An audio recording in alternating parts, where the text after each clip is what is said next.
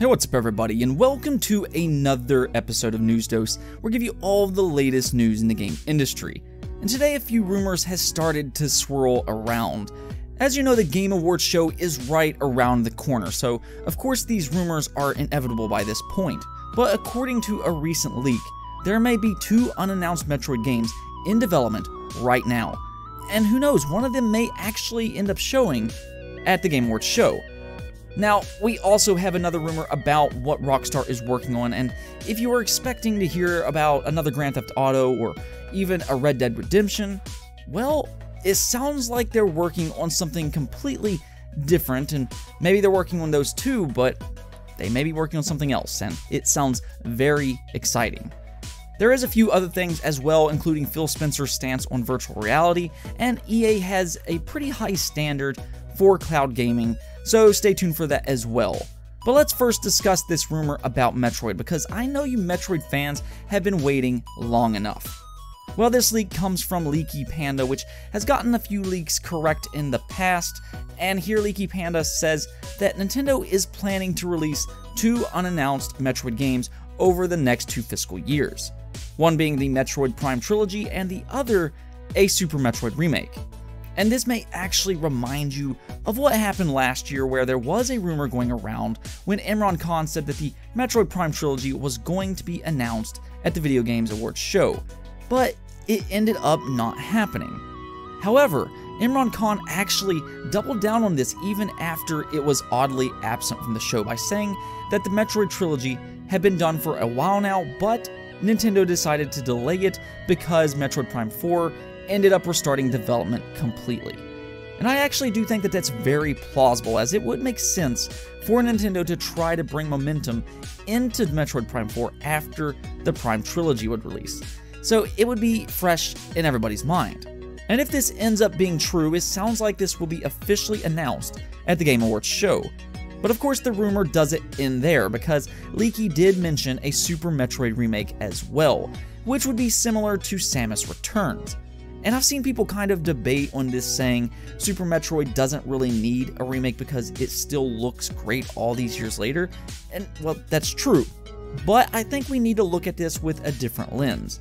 The reason I say this is because when a remake comes out, it also brings renewed interest from not just the old fans who played the original, but it also gets the new generation excited that never tried it before.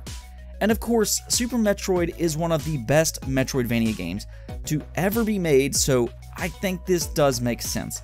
And we also know that the series producer Yoshio Sakamoto has already stated that he wants to make another Metroid remake after the success from Samus Returns. So I think a Super Metroid remake is inevitable, and I think this could lead to great things beyond just a remake, where maybe, if it does well enough, Nintendo may think about doing a completely new 2D Metroid game, which would be very exciting. It's kind of like the Zelda franchise, where you have 2 different types of Zelda games that coexist with one another. You have the 3D Zelda games like Breath of the Wild, Ocarina of Time, and Twilight Princess. But then you also have the isometric Zelda games like A Link to the Past, Link's Awakening, and the Oracle games. So maybe Metroid could do the same thing, where they could coexist and have both 2D Metroid games and 3D ones. Plus, we've seen a bit of a resurgence in Metroidvania-style games in recent years. I mean, we've seen Hollow Knight and Ori and the Blind Forest, which are just excellent, and there's plenty more. So I think it would do really well. What do you think, though? Would you like to see a new 2D Metroid? And also, what do you think about the Metroid Prime Trilogy and Super Metroid coming to the Nintendo Switch? Let me know in the comments below. In other news, we also have a rumor about Rockstar's next game, and no, we're not talking about Red Dead or Grand Theft Auto. This game is apparently a completely different game that was shelved years ago, but based off a job listing, it may have been revived from the dead. And this is the part that's very exciting, because based off the job listing, it will be a game set in medieval times. And I don't know about you, but I absolutely love this setting. And to think about what Rockstar, one of the best developers in the entire industry, could do with a game like this just blows my mind. Rockstar has kind of made a name for themselves with being arguably the best open world developer, and as we saw with Red Dead Redemption 2, they also excel with storytelling. Even Grand Theft Auto 5's story was done very well. They almost seem to make no sacrifices with their open world games, and there's a lot of things you can do in those worlds. Then from a graphical standpoint, they do a great job there too, and just the attention to detail.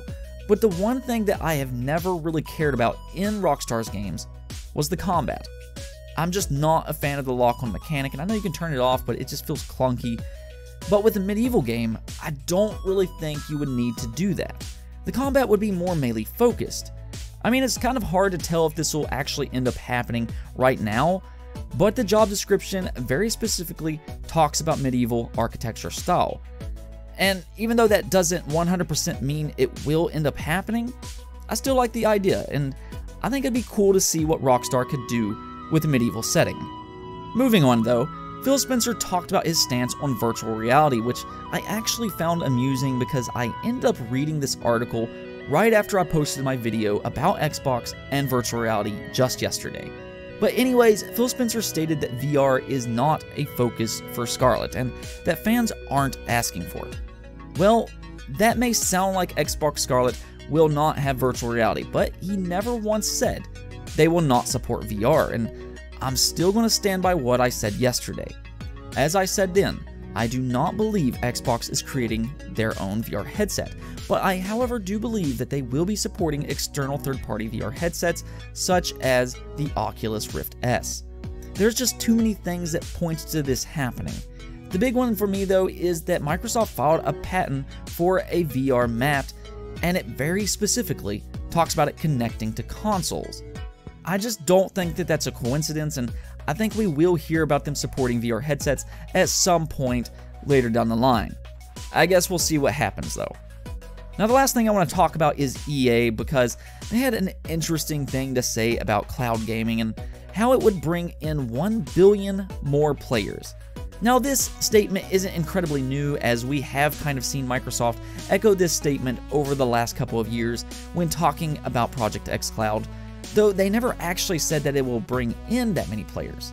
Xbox instead said that there is 2 billion gamers and that they want to find a way to reach them.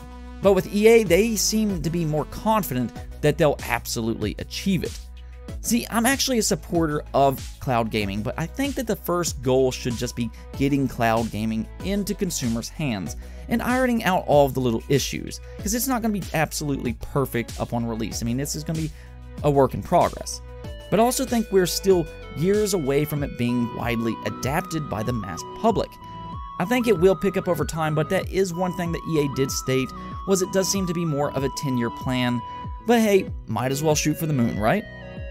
Anyways though, that's it for this episode, but let me know what you think in the comments below, and don't forget to hit that bell notification and subscribe button.